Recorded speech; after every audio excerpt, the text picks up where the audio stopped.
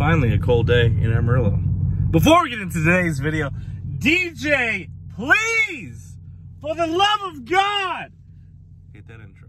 Supercharged, supercharged, supercharged, supercharged, supercharged, supercharged, supercharged, supercharged.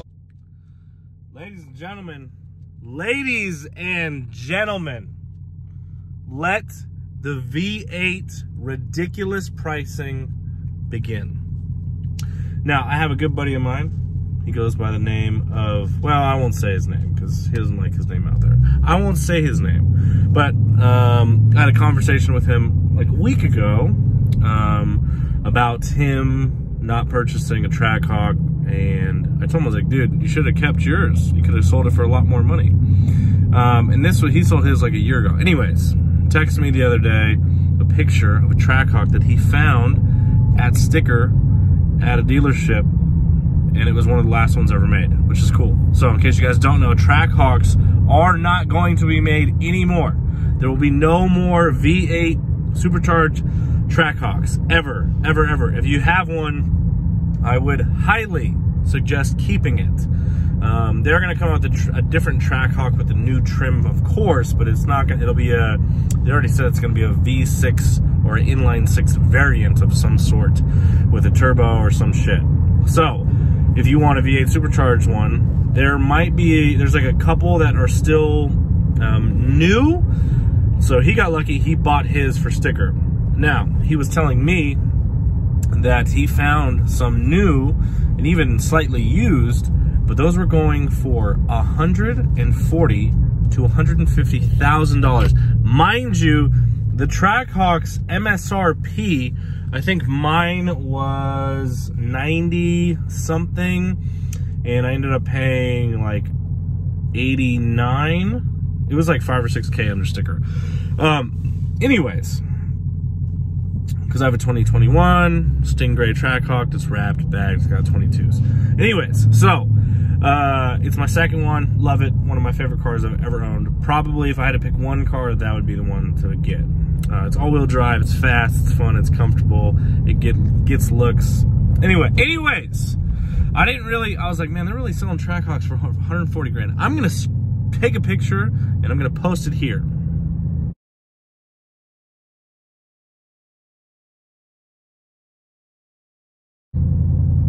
That is a Trackhawk that was just posted today in the Trackhawk Facebook group for sale.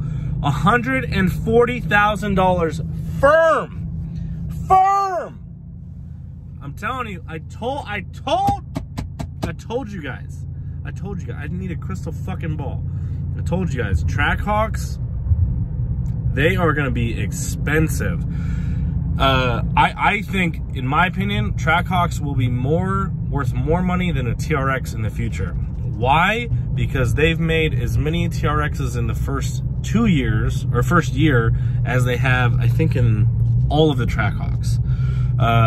Which I didn't know. They only made 550 in 2021. Like, something ridiculous.